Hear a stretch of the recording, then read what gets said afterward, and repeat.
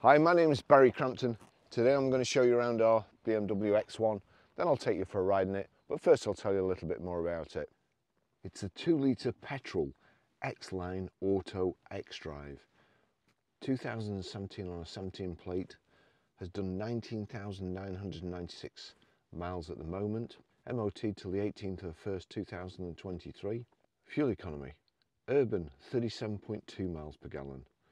Extra urban 50.4 miles per gallon, and combined is 44.8 miles per gallon. Has a 0 to 60 time of 7.4 seconds, a top speed of 139 miles per hour out of a 4-cylinder 189 brake horsepower 16 valve engine.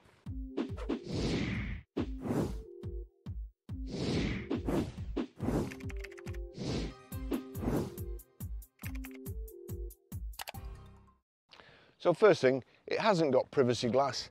I think it's so much better for not having privacy glass. I think it looks really, really classy. We've got the chrome window surrounds. We've got the aluminium roof bars on here.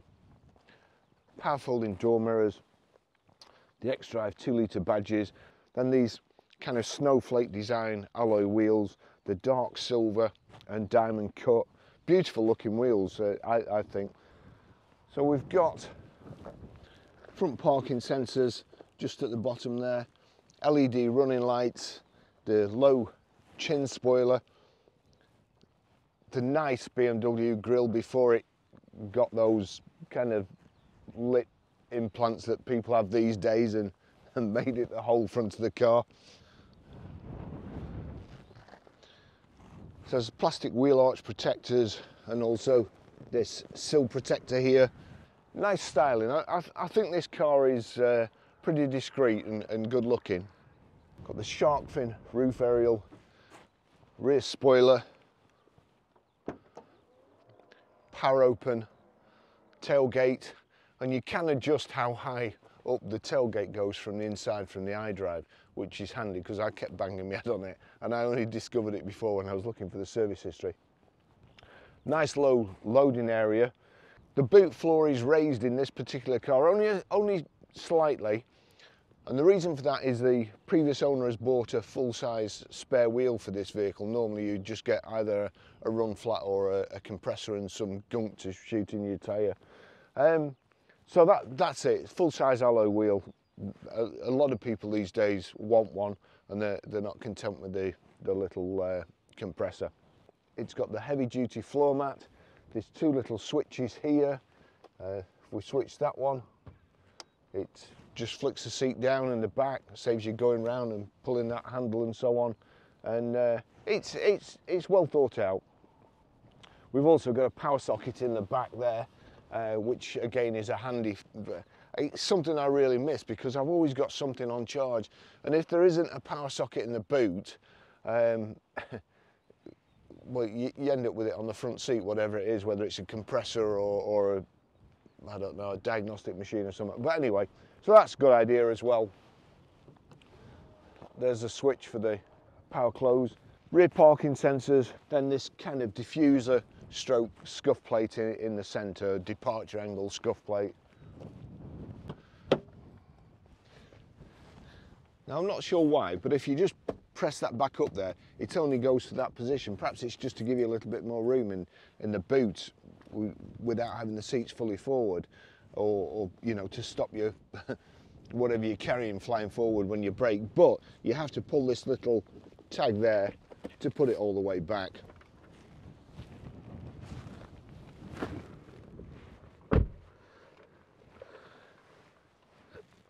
Being careful to keep my feet on the mats because this car is absolutely mint. It's like brand new, it really is. Very surprised if anybody had sat on these in the back here on the seats. Plenty of headroom. The roof lining's made of lovely material too. These airbags in the A pillar, the B pillar, the C pillar, and the third inertia reel seat belt comes out of the roof there. Just get that back. Isofix rear child seat anchor points. Rear armrest. There we go, we've got 2 cup holders. It's lovely, it's got the factory overmats, these parcel nets on the back of the seats here, the like cutouts in the back of the seat to give you more knee room, and this oyster, I think it is, oyster leather, or the colour is oyster leather, and it's got contrast stitching. So as I say, I mean, sat in here, it just looks like a brand new car. Just you could be in the showroom, and it is lovely. Again, these piano black insets to the dash, the door cards, and the gear tunnel.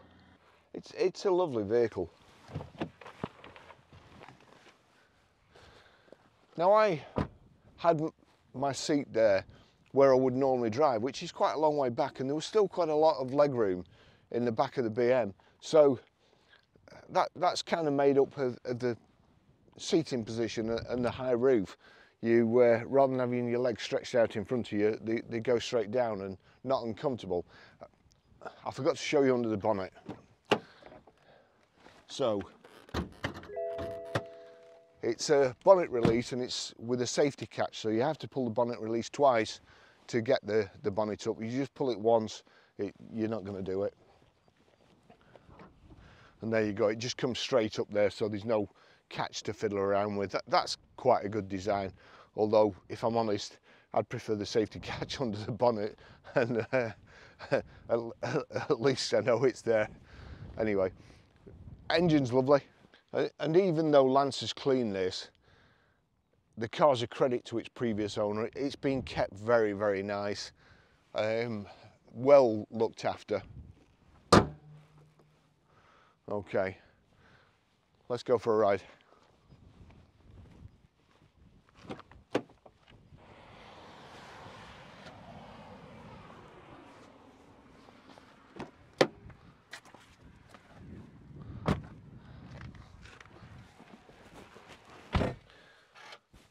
That's the BMW key there, so it's keyless go, foot on the brake. There's the switch, I'll just turn that down.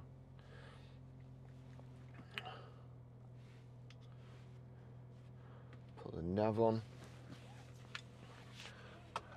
Right, here we go, service history.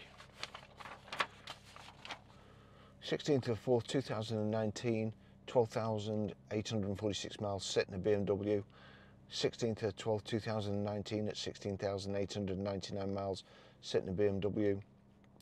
16th of the 3rd, 2020 at 17,325 miles sit in a BMW. 4th of the 3rd, 2021 at 19,115 miles sit in a BMW.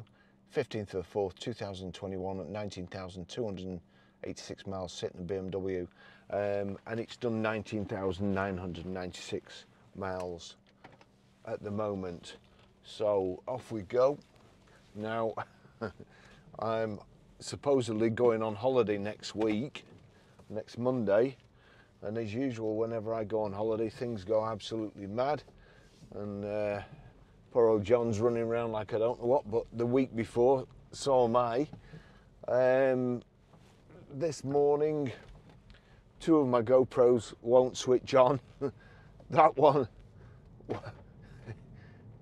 I couldn't see the picture, so I don't know whether it's recording or not. I've had to switch this Insta camera on, which is a 360 camera. That keeps switching off on its own.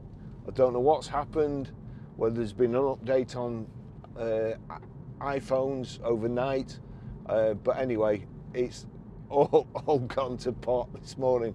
I've had to replace the camera up on the window with this, with my DJI. So you'll have to bear with me for this video. Back to the car. Lovely car. Suspension's not too hard, not too wallowy. It's just certainly just right on these country roads, and on the motorway coming up, it was brilliant. Got power folding door mirrors, automatic. Knock the gear selector over like so, change down, knocking away from you like so, and up, pulling towards you. Alternatively, you can use the paddle shift on the steering wheel It's nice, a sporty feel to it, but not too bad. You've got this programmable. You've got these modes here. You've got Eco Pro there. There you go. That's changed the dash here, and it shows me how much fuel I've regained, or not regained, how much fuel I've gained over and above what I would normally get by using the Eco Pro mode. At the moment it's saying 0.4 miles. There's a gauge there, which you can get to through the dash. It's just showing blue at the moment. I'm braking. So normally that puts charge back in to the battery. And then as I'm accelerating, there you go, it's going down. I don't actually, that display as the gearbox seems to be about face to me. So let's just see if I can get that. Pressing the end here changes your information display.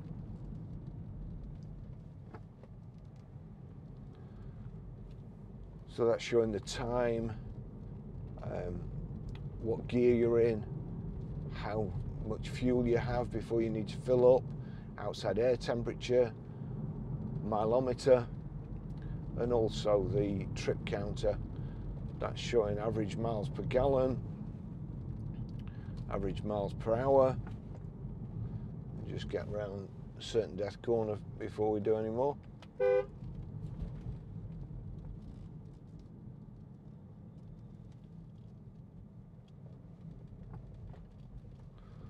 We're okay. That one shows the speed limit of the road you're on, which I always find very helpful. And just watch this through here. The steering, the acceleration with it being a petrol, but the handling of it for a four-wheel drive.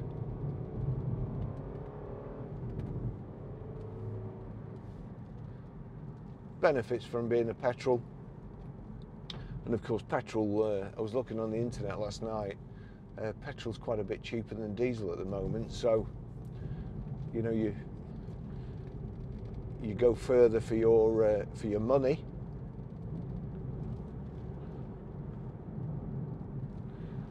So from there, that's into comfort. Comfort's where I'd have it all the time. And then you've got sport. Changes the display on the dash. Shows you what's been altered. The throttle certainly seems more responsive. So that's, as I say, that's in sport. That's actually quite pleasant, really. Normally sport just takes it a little bit too far. That's not too bad. For my style of driving, anyway.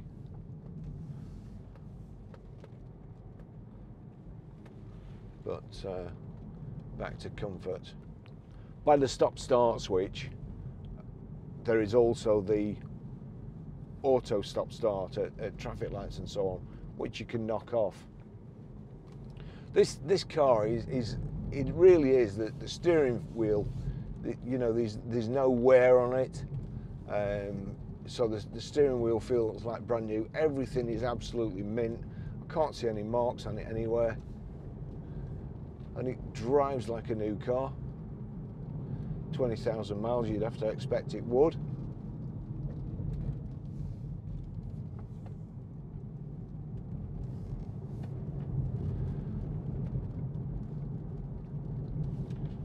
I don't think the door mirrors will go in at this speed, but it'll just slow up.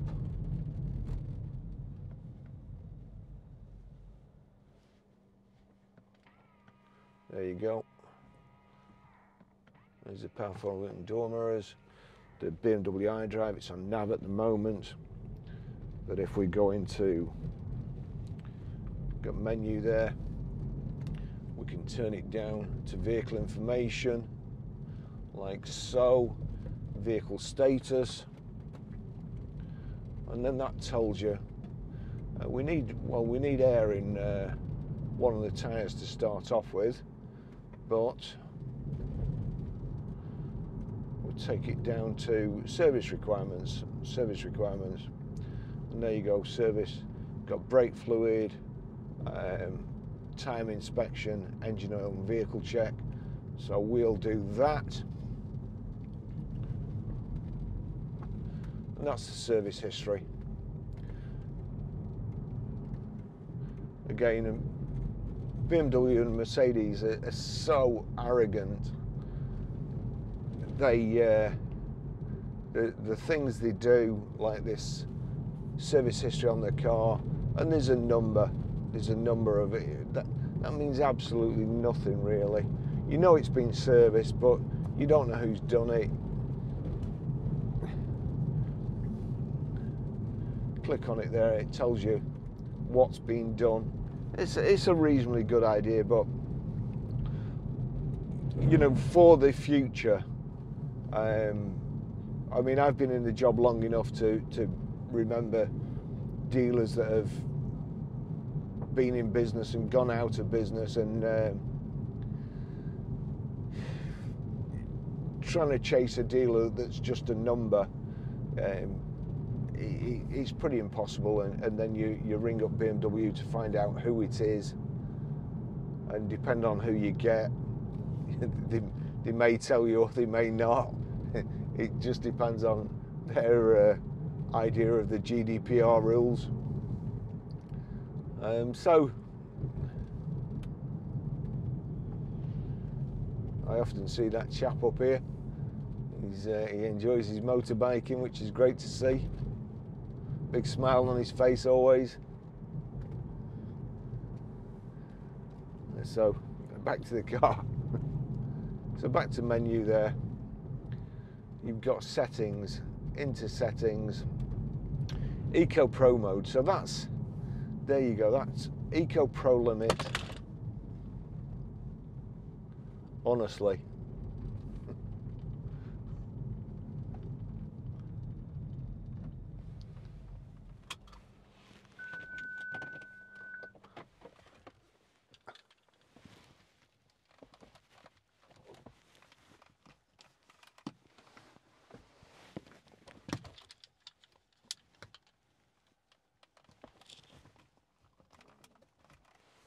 Right. While I'm at it, I'm not going to switch it on yet, but who designs seats? Who designs the angle of seats? Who makes it so that if you put anything on a seat at the front, it slides all the way down to the bottom? Like, you come out of the fuel station, you put your debit card on the seat, it slides down and goes down the back there, and then that's the last you see of it. It's stuck. You know, who designs sinks so that soap stays in the soap dish until it's actually wet, and then it slides off and goes in the sink all the time? It amazes me. Who designs these GoPros so that they go off at the most inconvenient moment, or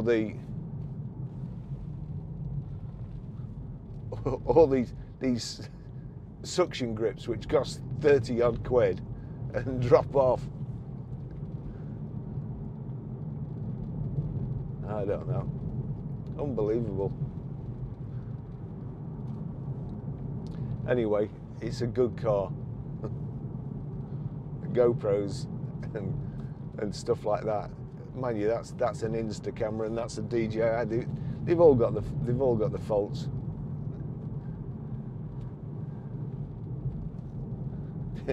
They all overheat if the temperature gets above -5. I've got the aircon on, trying to keep them cool. Anyway, I just missed that pothole there. This has got the big wheels on, and I think actually, yeah, because I was talking to somebody who's got one of these, and he loves it. He says it's fantastically economical, but he wanted a don't think you could get a spare wheel, because the 19-inch wheels, I think they're run flats, and I don't think you could get a spare wheel, and you can only get that with 18-inch options, I think. So obviously that's why this chap has was very courteous of that cyclist. Obviously this is why this chap's bought one, probably aftermarket.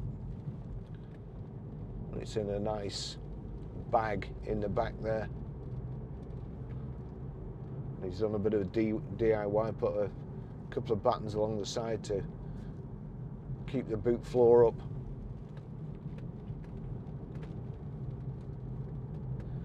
So, instrument display.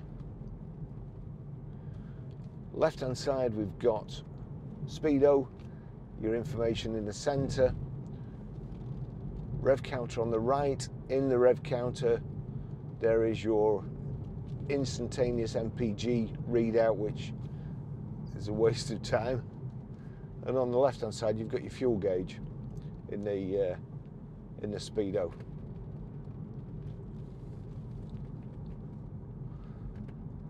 We've got collision warning on this, I think. So Eco Pro doors, keys, climate, speed. Speed there, set a warning. We don't want that. Speed limit assistance, sound. So you can adjust the sound system. That's my adjustment there. It was on nothing before. Sound system's great. We've got sat nav, Bluetooth hands-free, Bluetooth audio streaming. I said it's lovely leather. It is really mint, and it's this perforated design here, kind of shadow perforations. The piano black insets, aluminium all along the dash there.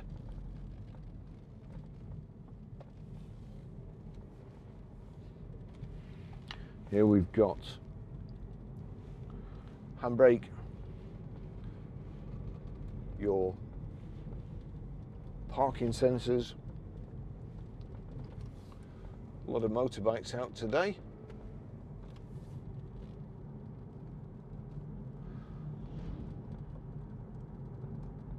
Now that is coasting.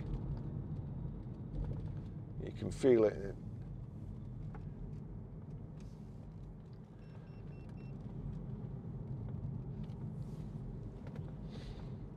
That camera's just overheated. We've got the aircon on full blast. This week,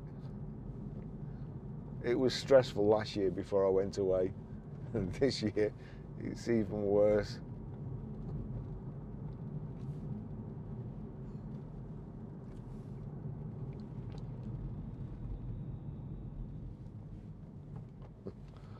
I give up.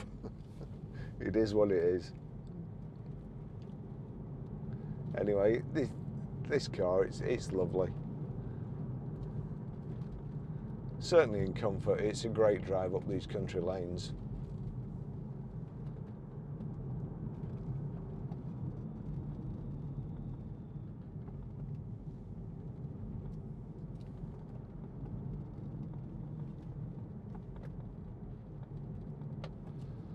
Got some sheep. Coat looks a bit ratty.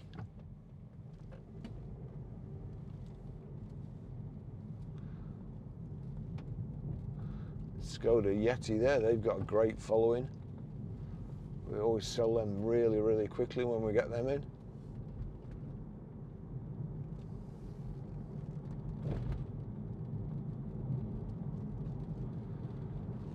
BMWs, I normally go on about the suspension and how awful I think it is, but this is good.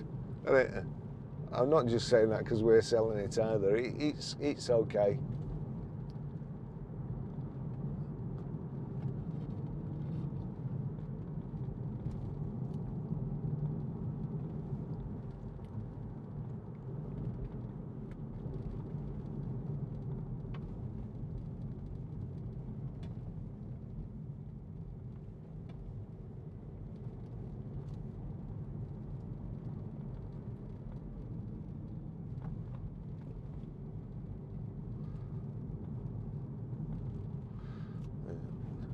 It's amazing how much narrower this road seems when in the summer when the grass grows out, because you can't take any chances on that side because it's mostly full of rock. So if you think, oh, I'll just knock a bit of fern out of the way, you'll end up losing your front wing.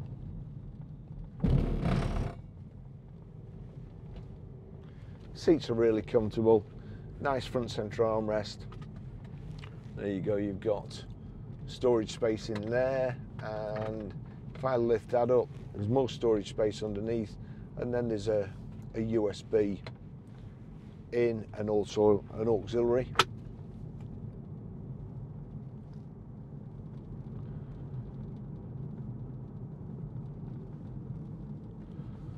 Height and reach adjustable steering wheel. You've got cruise over this side. I can't actually just see that. So if I click that, cruise control. There you go, cruise control activated. And then I can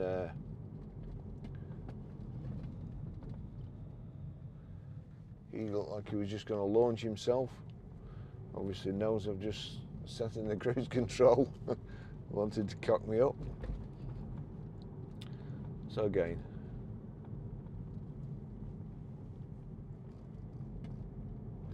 cruise control activated, and I can increase the speed by just knocking that wheel up like so and down like so.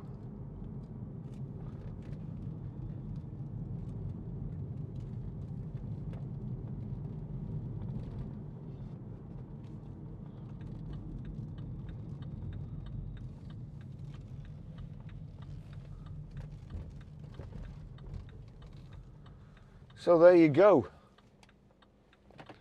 Lovely car, great to drive, absolutely immaculate. It's a petrol as well. I think there's plenty of diesels out there. I'm not so sure about petrol, so if you are a petrol head, then this is the car for you. And also, if you're a petrol head and you need four-wheel drive, then this is definitely the car for you. Thanks for watching. I'll see you in the next video. Bye-bye.